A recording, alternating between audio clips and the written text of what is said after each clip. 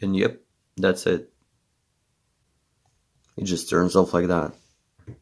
And it's like that every single morning. What the heck?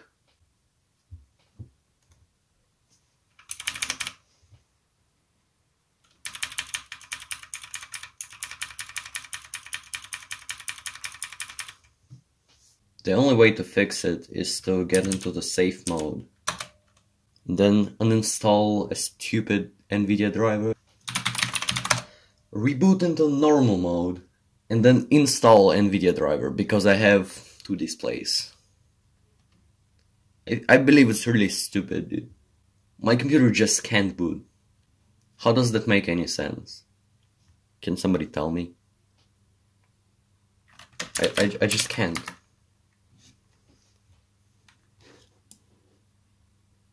It's gonna be like a PSA, NVIDIA ruins your laptops.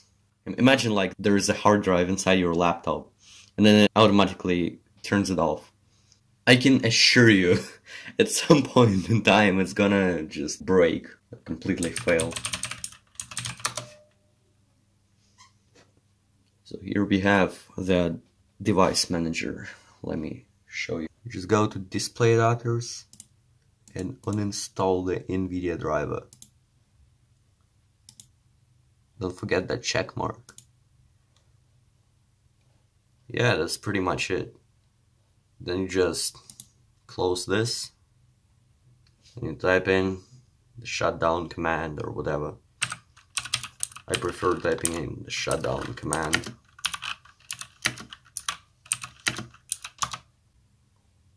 This is a bare bones video, but I just want to get it out there. Maybe it's only my laptop, but I don't really know.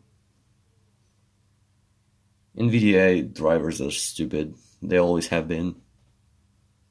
See, that now works. Let me show you.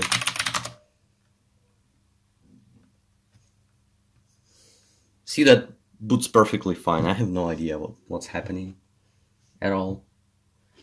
And then the cycle repeats. I just install the NVIDIA driver solely to get my second display working. As you can see, it's not working, it's flashing because it can't find any signal.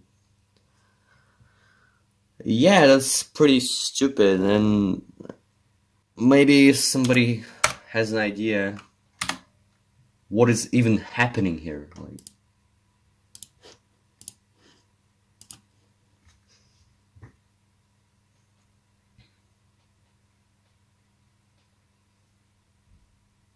so yeah, that's just a little bit of a PSA on this channel.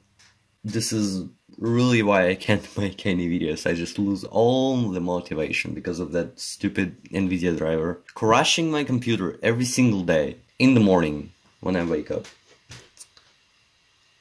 Right. See you next morning.